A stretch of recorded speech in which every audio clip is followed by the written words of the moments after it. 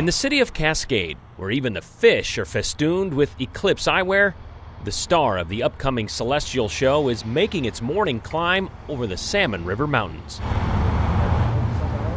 With the day well underway, you can sense the beginnings of a holiday weekend hustle and bustle building. No, we're not that crazy. On a Monday. And especially since there's going to be one that goes right over Dallas in 7 years.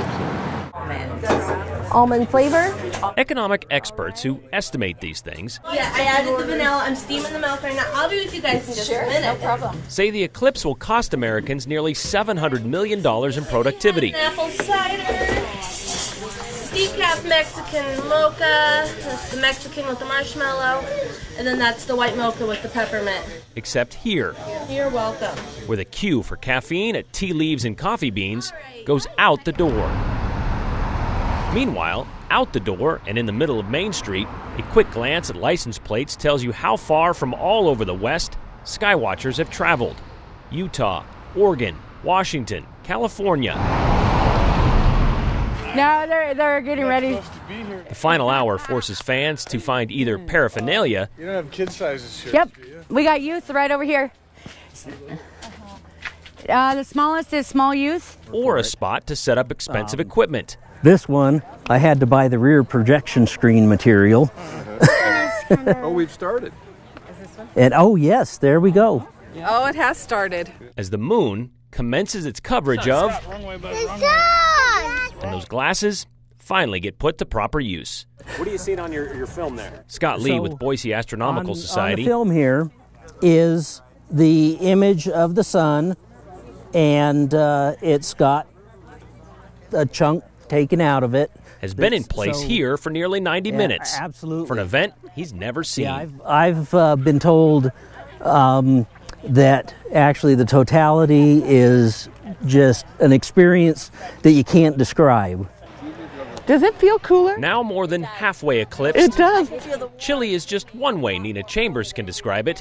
I know. She and her family and friends This is almost a, put your sweater on kind of difference. It's getting warm. I know. made the 30-minute drive from McCall Oh my goodness. to park themselves along the Payette River. On any given day, Oh my goodness. Look at that. the sun is 400 times the size of Earth's moon. But on this day, Mom, want to play speed? the moon is 400 times closer to Earth, making the town of Cascade, normally home to about 1,000 people, appear to swell at least 10 times its usual size. It's very uniting, I think. I'm hopeful anyway. Then, at 11:25, as the moon works its way directly between the Earth and the sun, the spectacle all these people came to see climbs to a crescendo. Look at it! Holy, take your glasses off. Look at it. Time of totality, 11:27. Total solar eclipses happen every 18 months across the globe. But the last time one was seen in Idaho was back in 1979. Crazy! So some waited a lifetime for this moment. Oh, here it comes again. Put your glasses back on. Put your glasses back on. Some others not as long. But for the crowd in Cascade, the mere 1 minute and 55 seconds of total solar eclipse, the experience they saw and shared and felt will likely remain burned in their memories for the length of another lifetime. I'm so glad I came here and didn't go for the 99.75 in McCall. That is the most awesomest thing I will ever forget.